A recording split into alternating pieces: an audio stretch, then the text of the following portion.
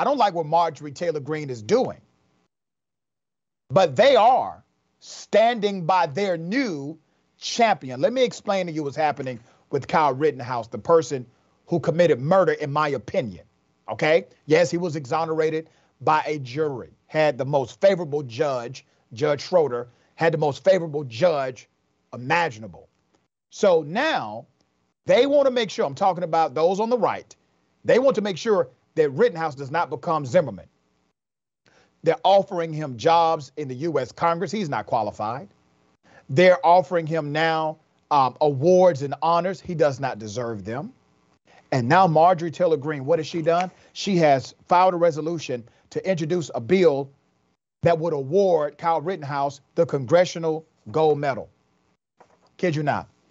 GOP Representative Marjorie Taylor Greene introduced a bill this week to award a congressional medal to Kyle Rittenhouse, the 18-year-old who was recently found not guilty of murder after he fatally shot 2 people and injured a third during civil unrest in Kenosha, Wisconsin last summer. Greene introduced the bill on Tuesday, along with the summary that read, to award a Congressional Gold Medal to Kyle H. Rittenhouse, who protected the community of Kenosha, Wisconsin during a Black Lives Matter riot on August 25th. Now, let me remind you, this is all for political optics for Marjorie Taylor Greene. She wants to say it was a riot, but call the actual terrorist attack on January 6th a peaceful protest. Remember, Marjorie Taylor Greene voted against giving this same medal to the Capitol police officers who defended democracy and defended the U.S. Capitol. But she votes for, she introduces a bill to award that same Congressional Gold Medal to Kyle Rittenhouse. A Congressional Gold Medal is the highest award Congress can bestow on individuals for distinguished achievements. Past participants include, or recipients include, President George Washington, civil rights activist Rosa Parks, and South African leader Nelson Mandela. She wants Kyle Rittenhouse to join the ranks of those extremely noble people. Now, here's why I say Democrats need to learn something here. You know what Democrats said when the verdict came out?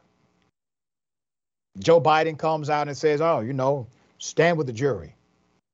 At the end of the day, the jury got it. I stand with the jury's decision. Bull! Kamala Harris comes out, vice president, got a whole damn degree from an HBCU, historically black college and university. She comes out with a tweet. The verdict speaks for itself. That's because she doesn't want to speak for herself. Are they doing that on the other side of this? No, hell to the no.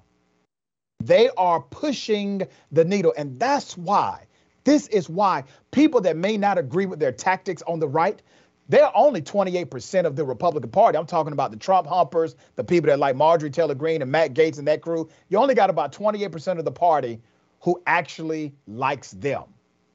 Why is it that most Republicans are still down with them? It's because they appreciate their fight. And if Democrats could learn that lesson, they will be unstoppable.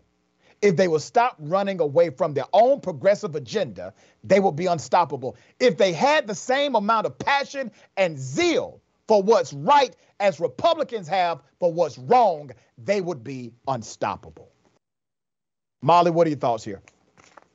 You know, I think you're onto something here, because there's no way that Kyle Rittenhouse will be awarded the Congressional Medal of Honor, because it requires a co-sponsorship of 2/3 of Congress and the signature of the president. So it's not going to happen. So why do it? You do it to get a rise out of people. You do it because you are that type of politician. She's nothing of substance. This is all just performance as usual. But you're right. That's exactly why she's doing it. Not to achieve something, to get a rise out of all of us. It's Marjorie Taylor Greene, as she always is.